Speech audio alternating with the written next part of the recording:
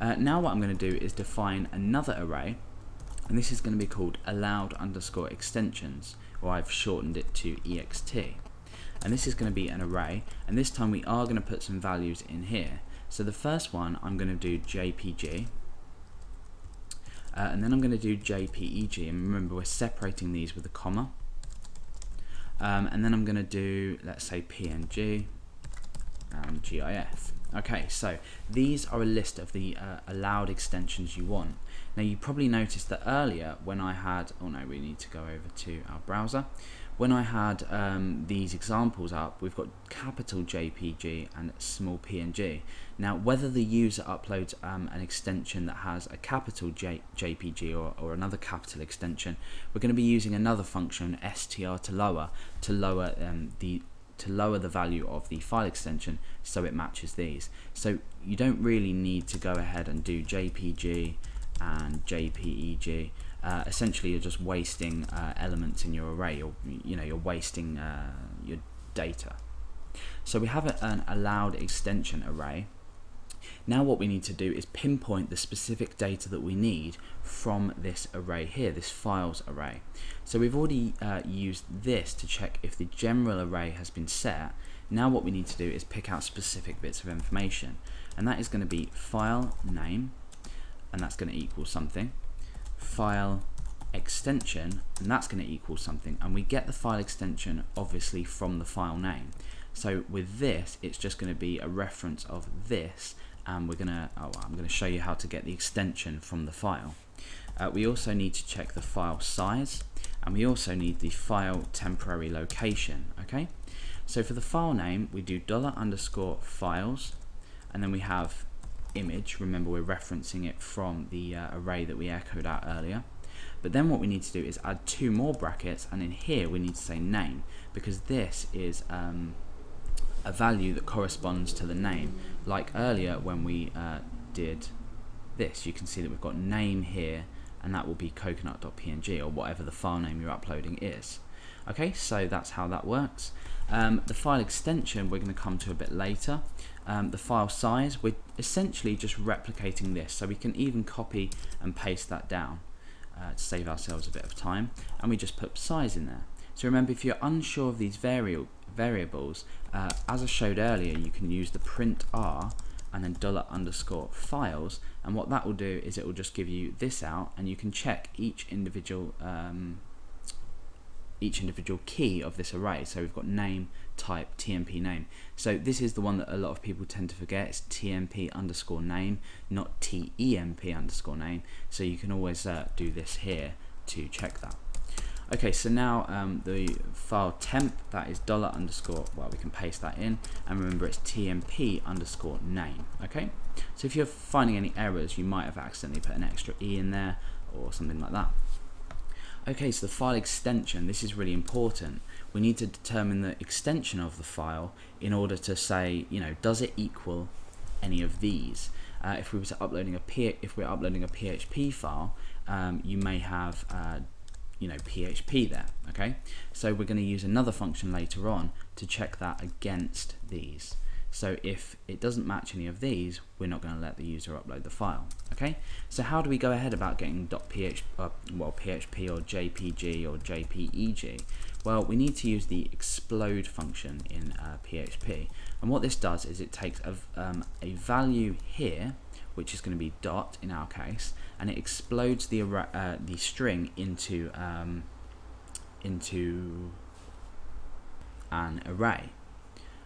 So what we basically need to do is we need to separate this with the file name. So what we can do just to test this out is we can come down and we can echo file, or no, we can't.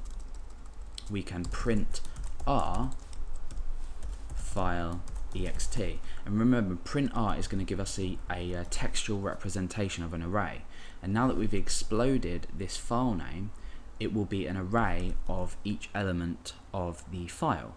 Now if, for example, it was coconut.png, the two elements that were returned are coconut and png, so we can then use another function, which I'll talk about in a moment, just to grab the last bit of this, which is well, which is PNG. The dot won't exist because we've delimited it by the dot here. Okay, so let's do this. Let's upload a file again and check what happens. So click upload. You can see that we've got an array now. The first key, so key 0, is coconut, and the second key, which is key 1, is PNG.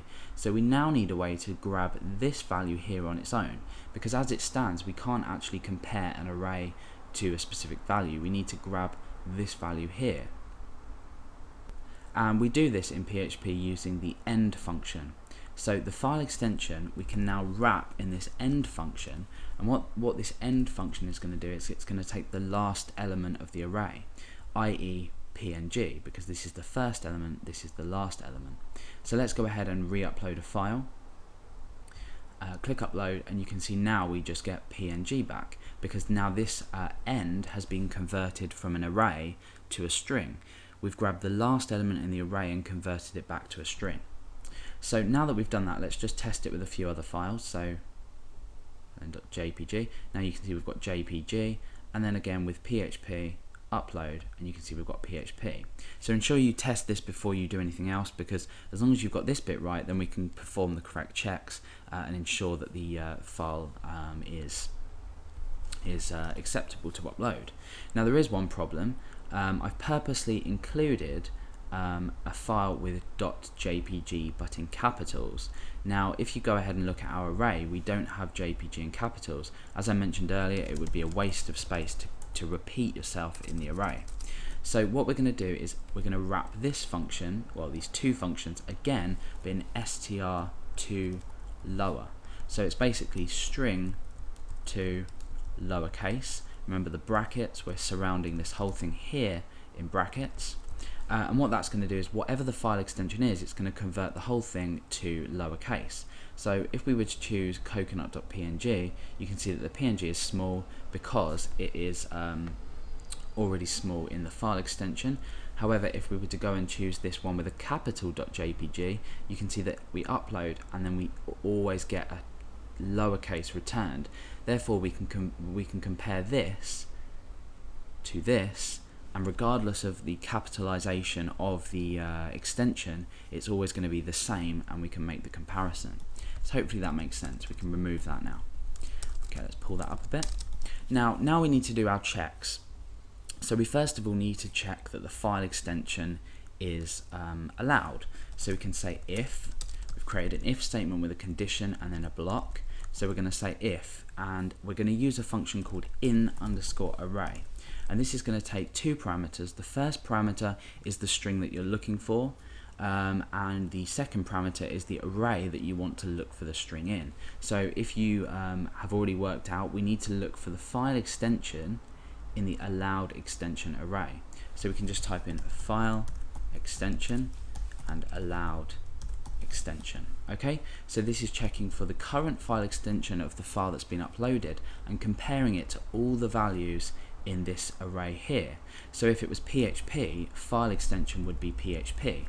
Now if in array file extension and this was PHP and allowed extension does not contain PHP, this whole statement here would return false. So what we can do is we can say doesn't equal false at the end. You don't need to do this, but you know, it's good practice too, I guess. Oh, sorry, actually what we do need is rather than not equals, sorry, that's just my logic, we need a triple equals.